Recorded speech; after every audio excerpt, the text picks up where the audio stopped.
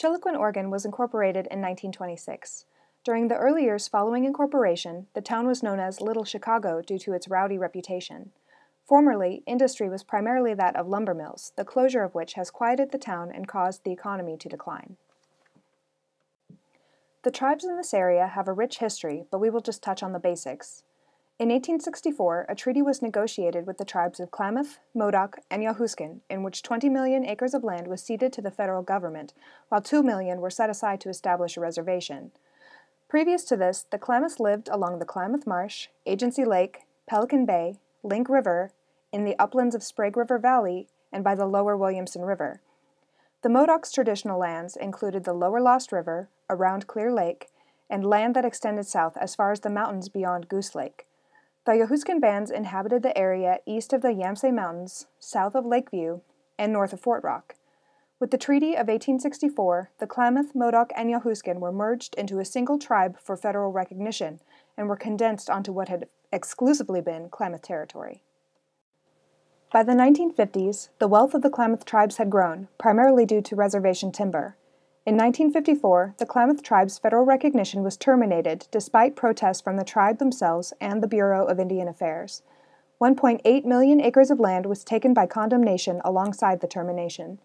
Despite the turmoil this caused, the tribe's federal recognition was restored in 1986, and they have experienced a high growth rate since.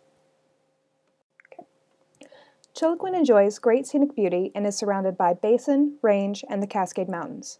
The Williamson and Sprague Rivers converge in the Chiloquin area. Additionally, Upper Klamath Lake and Agency Lake are nearby, with numerous wetlands, marshes, and creeks existing in and around the Chiloquin area. Highway 97 is the thoroughfare that leads to Chiloquin from Klamath Falls, which is approximately 29 miles, or 37 minutes, away. The population of Chiloquin consists of 734 people according to the 2010 census. However, the count according to the residents is approximately 750 people. The majority age range is 55 to 59 years old. The poverty level in Chiloquin is quite high. The majority income level is at or less than $10,000 per year, and 40.7% of all residents live below the poverty line. 49.2% of the population identify as Native American, 40.7% identify as Caucasian, and 6.5% identify as Hispanic or Latino. Community resources in Chiloquin include, but are not limited to, 2 family markets, a hardware and home goods store, a library, a community center, an airport, the Chiloquin Food Pantry, and Chiloquin City Park. Additionally, the tribal administration is located in Chiloquin. Local education includes the Chiloquin Public School System, as well as the Sage Community School and Falcon Heights Alternative School. Emergency services include the Chiloquin Volunteer Ambulance Service and Chiloquin Agency Lake Rural Fire Protection District. Chiloquin Open Door Clinic and the Tribal Health and Wellness Center provide medical service. Balin's Pharmacy will deliver limited pharmaceuticals to Open Door for accepted patients. Through our assessments, we found a strong sense of community in Chiloquin, Oregon. The residents realize that they are a rural community and therefore become reliant on each other for many of their needs. Some quotes we received are, "We have a lot of people taking care of people, like neighbors taking care of neighbors. There are lots of volunteers. Everybody pulls together to help each other out. And neighbors help each other out. That's what we do." There is also a great sense of pride held by the residents of Chiloquin. Chiloquin is home. An additional strength to the community is the surrounding natural beauty and the outdoor recreation activities, like hunting, fishing, and hiking. Throughout the primary data collection process in Chiloquin, many recurring concerns were expressed by the community members.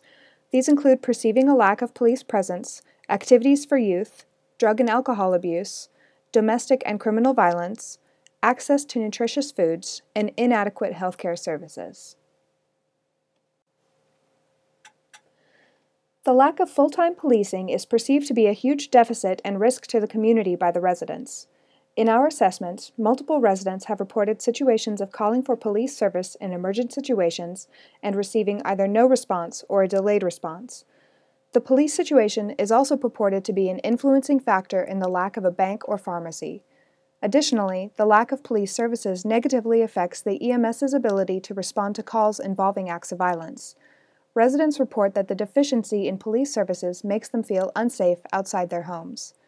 The city government would like to acknowledge that they have made measures to address the deficit of police services with the installment of surveillance cameras, state police patrol at least once per day, a probation officer at the community center, and a resource officer 5 days per week at the local schools.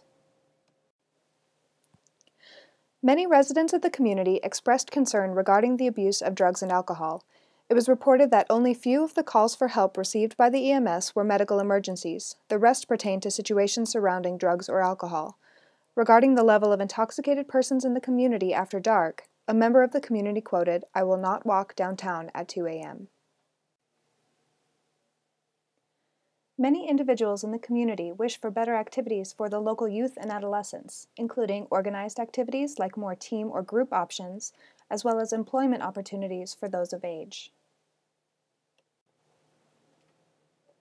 Both criminal violence and domestic violence are great concerns of the community.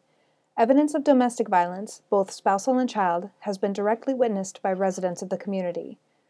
2 surveys returned were completed by 6th grade students at the elementary school. Both students rated levels of child abuse in the community as poor and wished for violence and bullying to cease.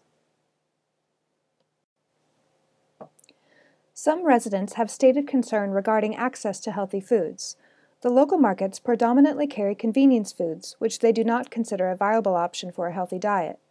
This requires the residents to travel for groceries, which takes away from the local economy of Chiloquin, as well as puts a strain on individual resources. If traveling is not an option, due to time or economic constraints, the residents' food options are of a low nutritious value, which then impacts overall health.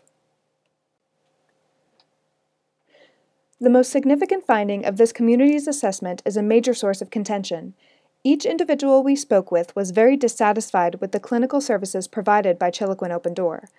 This situation has a complicated history, but in short, the community formerly had 2 separate medical providers, an MD and an FNP, both of whom are remembered fondly by the residents of the community. These clinics were replaced by the services now provided by Open Door. However, at the time of the assessment, it was acknowledged that the proposed services made by Open Door, including the promises of dental services, had not been fulfilled, leaving the community with needs unmet and a feeling that they, yet again, have been lied to.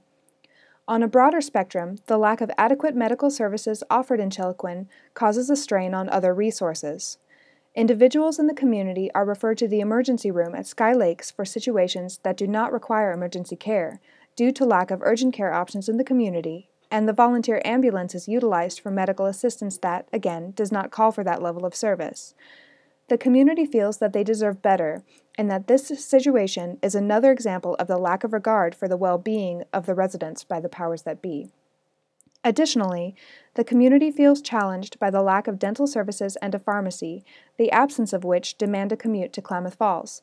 This is a strain on their individual economic resources. The lack of pharmaceutical services, as well, may impact medication adherence due to interruption of refills.